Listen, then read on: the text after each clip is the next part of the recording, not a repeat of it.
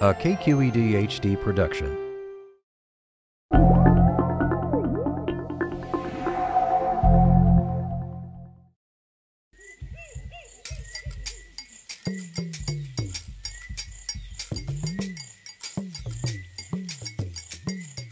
San Francisco artist Monica Martinez has used some unusual materials in her artwork, like the mealworms, which inspired these quirky homes for insect tenants.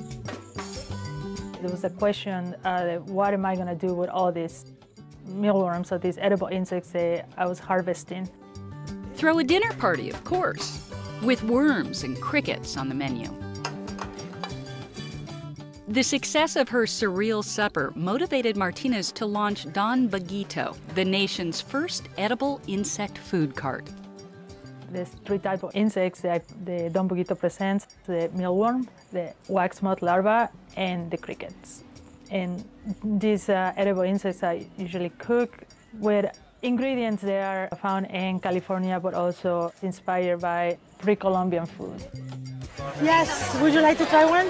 Martinez premiered her culinary creations at the 2011 San Francisco Street Food Festival. There, intrepid urbanites opened their mouths and minds to crunchy mealworms and plump wax moth larvae. Entomophagy, or the eating of insects, may seem like yet another Bay Area food fad.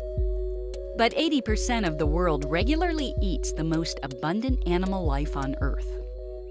Scientists have documented about 1.1 million species of insects. Insects run the gamut from cockroaches all the way to butterflies, to termites, to ants.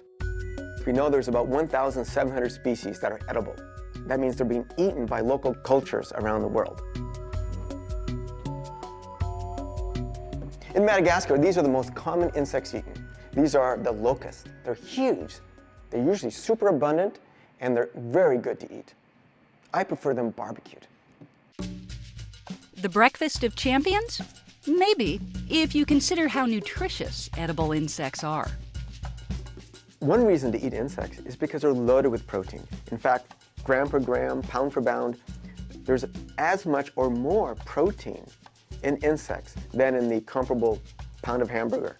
There's also less fat. A 6-ounce serving of crickets has 60% less saturated fat than the same amount of ground beef, and twice as much vitamin B12. A 6-ounce serving of mealworms has more protein than ground pork and half the fat. But even if they are nutritious, are insects actually safe to eat?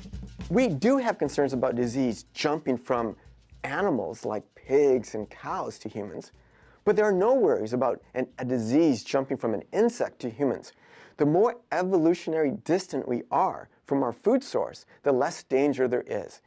Insects share very little DNA with humans, so it's much safer in terms of diseases than eating cows or a pig, for example.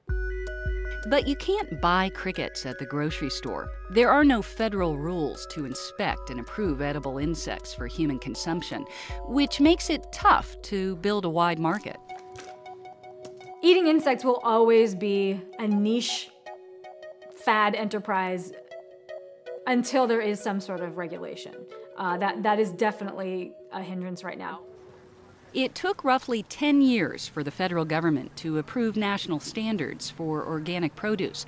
Similarly, it may be years before supermarkets carry certified safe-to-eat insects. I don't think the government ever predicted that they would have to deal with insects as food.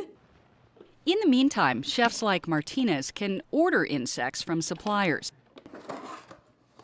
She pays roughly $60 for 250 crickets and the same number of wax moth larvae.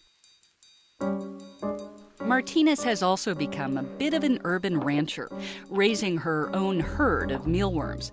They hatch from eggs laid by darkling beetles and fatten up on an all-veggie organic diet. All they need is just bran and the carrots to get a water source, and then I clean them once a week. They don't need much attention. I can raise 500 mealworms in like 3 months. At 6 weeks, they're ready to eat.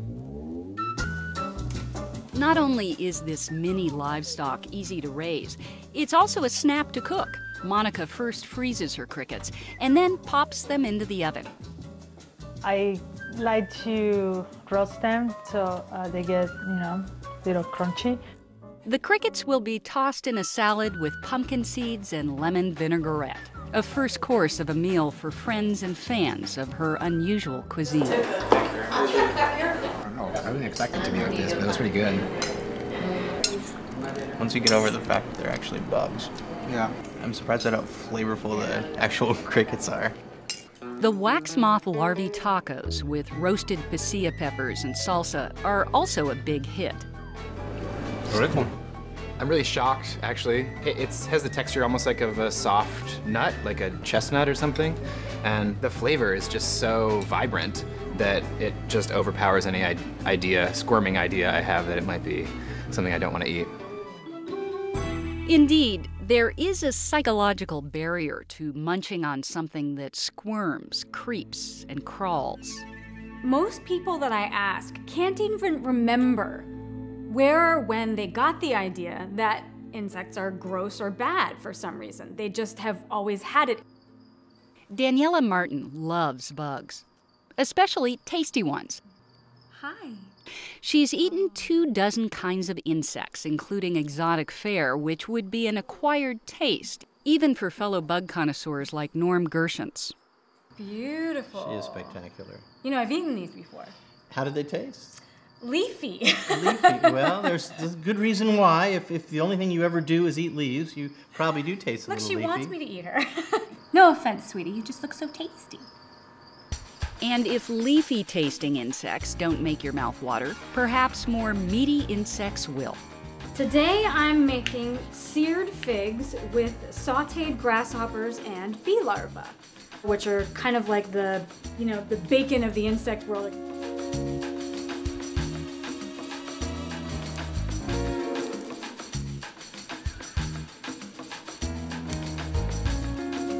Oh, so good. Many people have a hard time opening their hearts, let alone their mouths, to insects. So Martin tries a hands-on approach to combat bug bias. Freddie is an example of something that looks really, really, really scary, but is in fact harmless. So, okay, we're gonna put this bug on Anna. Anna, how old are you? 4 3/4. 4 3/4. No big deal, right? Insects are not necessarily just our enemies. Martin also believes that an environmental argument can be made for embracing insects. How many gallons of water does a cow need in order to produce 1 pound of beef? 1,000 gallons of water. I was guessing 100. Guess how many gallons you need for the same pound of protein from crickets? 1. 1 is correct. Edible insects require much less food, water, and land than livestock, making them a more efficient source of protein. Cows and pigs, they're warm-blooded. When they eat, they have to actually kind of waste a lot of energy producing heat. Insects are cold-blooded. I mean that in the good sense. They don't have to maintain their body heat. So when they eat, they don't waste energy. They convert that directly into protein. In fact, proponents of entomophagy believe that edible insects may prove vital to global food security by improving access to protein for those most in need of it. Can we have all 7 billion people on Earth going shopping and buying hamburger? That's not going to happen. There's not enough land to produce the soy or to graze the cattle on Earth. Western diets are being adopted in developing countries. And that's the problem. If Western cultures don't adopt insect eating, it'll be very hard to convince a developing country to really scale up insect eating. Perhaps making edible insects more of an ingredient instead of a main course would widen their taste appeal in the West. To become more widely accepted, edible insects need a better marketing campaign. I would like to see muffin mixes that you can buy that have cricket flour in them. Protein bars, for instance, would be perfect.